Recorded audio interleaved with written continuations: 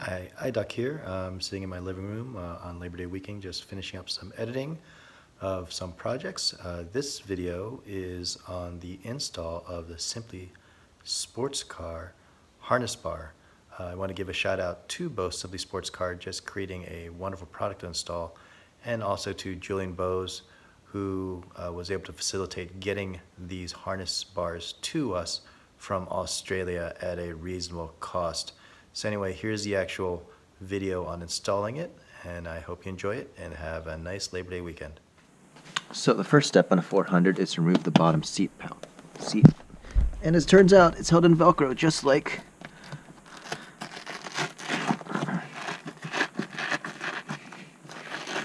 except there's much more Velcro. And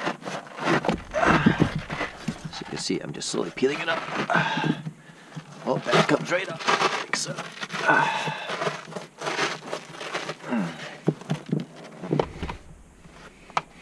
When you do lift up, make sure you put your finger underneath the Velcro edge and peel up, because otherwise you can actually peel the Velcro from the bottom of the seat. So there's the bottom pad, which really is just the pads and some Velcro tape. We gotta take out the top. So it's held in with 4 clips at each corner, just like so. One, Velcro.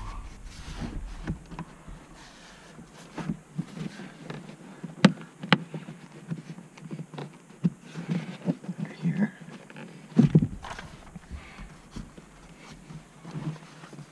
Clip up top. Looks like this clip came undone. That's one of the reasons why this thing might be rattling. Gently pull clip here up, popped out again too. And it's popped out there. Velcro, and 2 hooks. So these are the clips that popped out. And I suspect that's one of the reasons why my back pal's rattling. But anyway, we can pull them out now.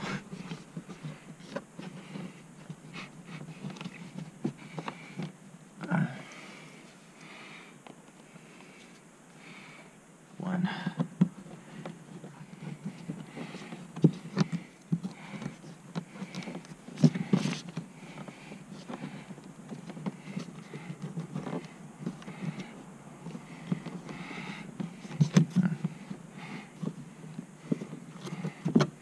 Not coming out.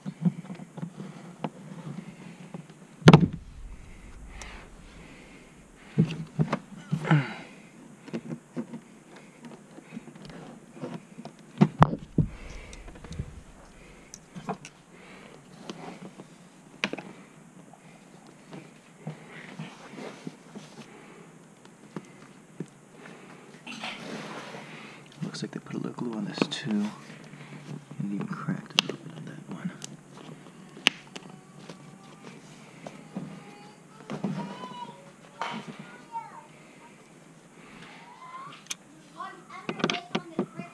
So these are 4mm sockets, Allen key sockets. There's 6 of them. 1, 2, 3, 4, 5, 6. Let's go ahead and undo those. You can see here this rear seat actually clamps onto 3 metal spots and has plastic clips, all the above, plus Velcro. So they really wanted it in place. I suspect my rear has been chattering though, because these metal things have been chafing, and the cloth tape did not isolate enough. So keep track of these. 1.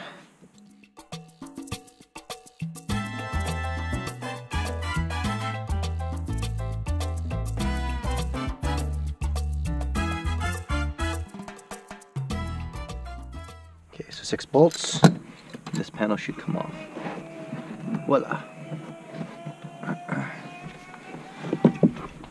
So we'll put this panel on the side for the time being.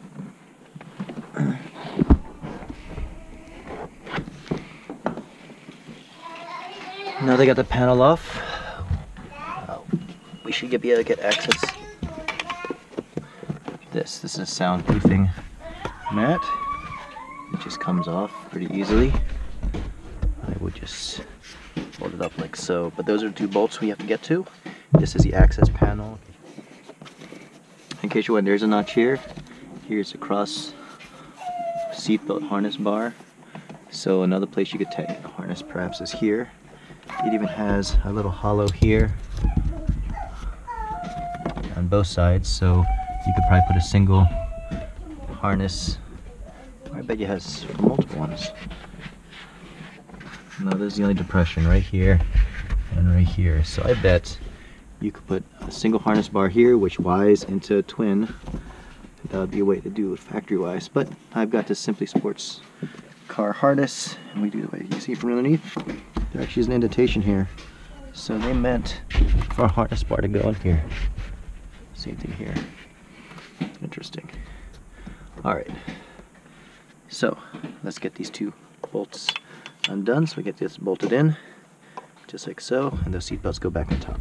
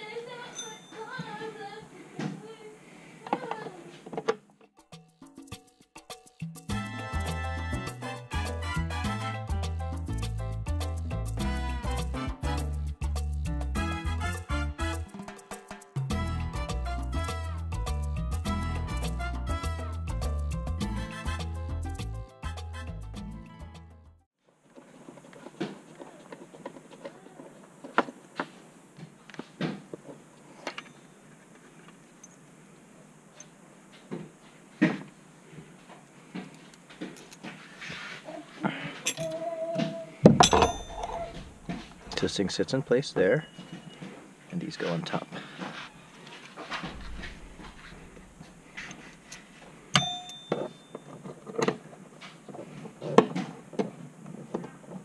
Something like that.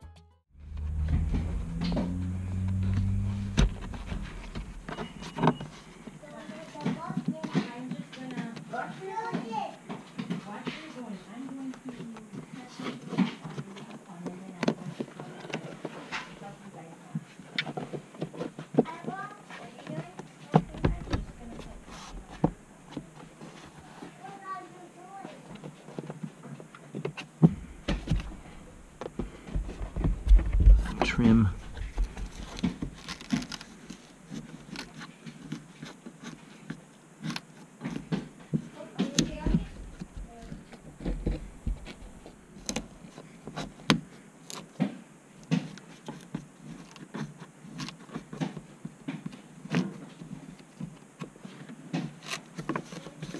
It's fine. Okay, so Let's trial fit it, because with that little piece of metal there, we might have to put a little relaxing cut. We'll see.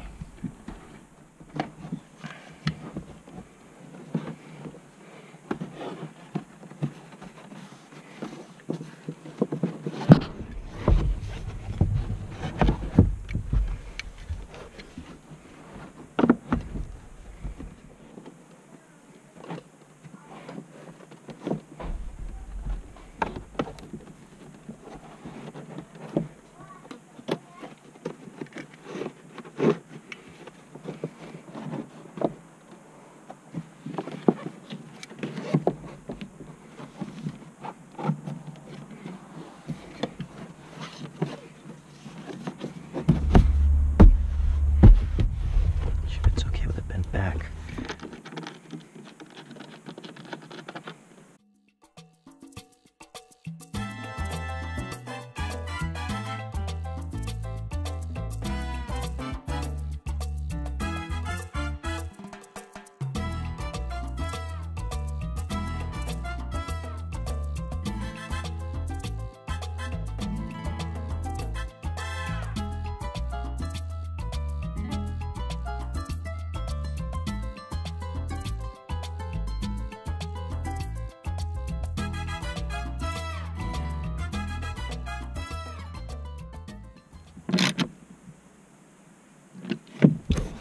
I've put the whole seat back in place.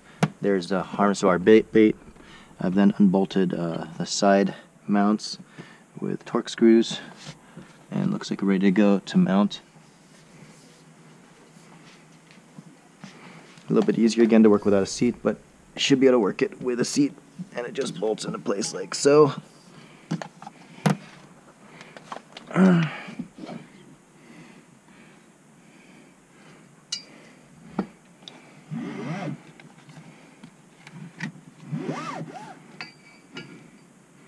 I have everything lined up like before. We're just going to hand tighten it in place first.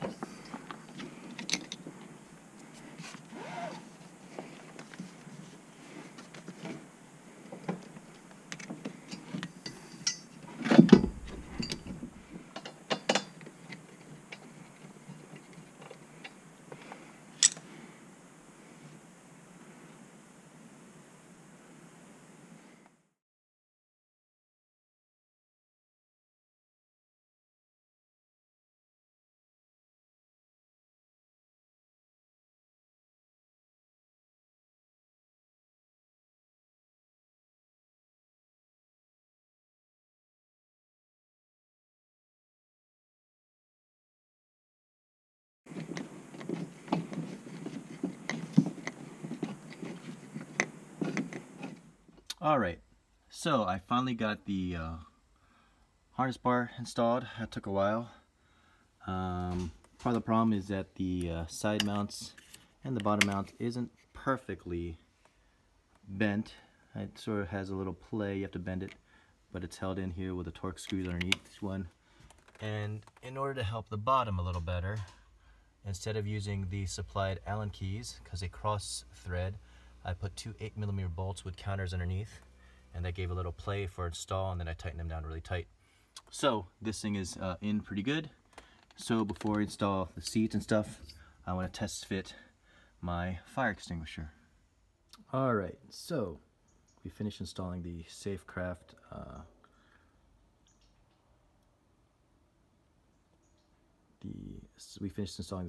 fire extinguisher. This fire extinguisher is a 3-pound canister that comes with their proprietary billet alloy mount. It's for 2-inch tubing, and so you can see it mounts in really nicely and looks very sharp. The final result of my install. This is the Schroth Rev 2000 seat with bottom mounts, as you can see there. There's my little brackets that I made, all in place. And then there is the 4-point Schroth ASM harness. There's also a Safecraft fire extinguisher. But overall, I'm very happy with the install. It did take me a little finagling to get it in place. And so now I'm going to videotape me reversing it, because even though it's working out pretty well, my car is a daily driver, and even today I had to pick up my son from soccer and had to have him sit in the front seat, which is less than ideal. So this video is going to be showing how to undo this thing quickly, and I'll even time it so you know exactly how long it takes.